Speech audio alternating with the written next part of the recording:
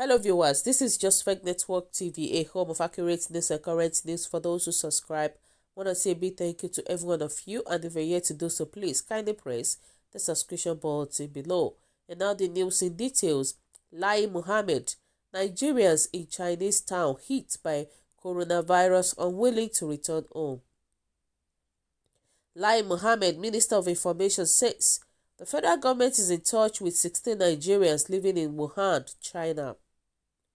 Coronavirus disease broke out in that part of the Asian country and it has continued to spread globally. Speaking in Abuja on Friday, the minister said the 16 citizens have not shown interest in returning to Nigeria. Lai added that the federal government cannot stop Nigerians from traveling to China. The federal government had issued a travel advisory asking citizens to reconsider traveling to China. We know it is a big difficult to ban people from traveling, Lai said. Another thing is that this is not a basis for stigmatize people who come from there. Even if we have Nigerians who are there, unless they indicate interest that they want to come home, we can't force them. I know we have Nigerians in Wuhan, and our embassy in China has confirmed that we have about 16 Nigerians in Wuhan and they are in touch with them. They have, however, not indicated their interest to come home. They will, however, contact our embassy if they like to come home. We need a lot of public enlightenment. We need to let people who travel know that there is the need for absolute transparency and absolute honesty when they have filling out forms. The World Health Organization declared a global emergency on coronavirus, and the death toll has risen to 213, with more than 9,709 cases confirmed in mainland China. Cases of the disease have been confirmed in Australia, Cambodia, Canada, France, Germany, Japan, Malaysia, Nepal, Singapore, South Korea, Sri Lanka, Taiwan, Thailand, US, and Vietnam.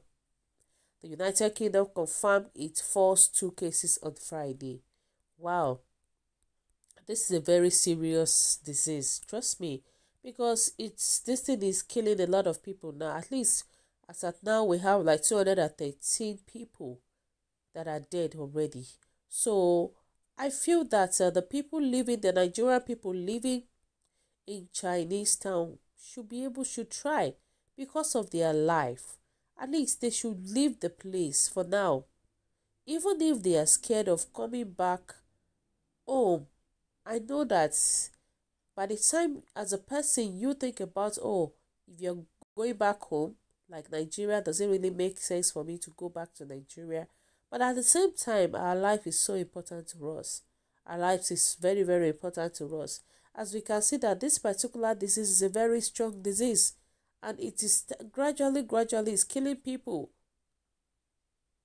It's killing people. And now that was it not yesterday that they said that they detected 3, or they also detected 3 in US. And now UK is saying their own too, which means to tell you that this coronavirus disease is a very deadly disease. And for Nigerians that are there, at least we have like 16 Nigerians living in Wuhan, China. So my advice for those people is just for them to come back home because of their life. Their life should be more precious to them than any other thing entirely.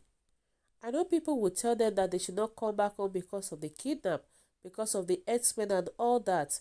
But trust me, we are talking about a deadly disease here. We're talking about it, so I will advise them to come back home. So guys, what do you think? What is your own take about this? Kindly drop your comments in the comment section below. For those who subscribe, I want to say a big thank you to every one of you. We say God bless you for subscribing, and thank you very much.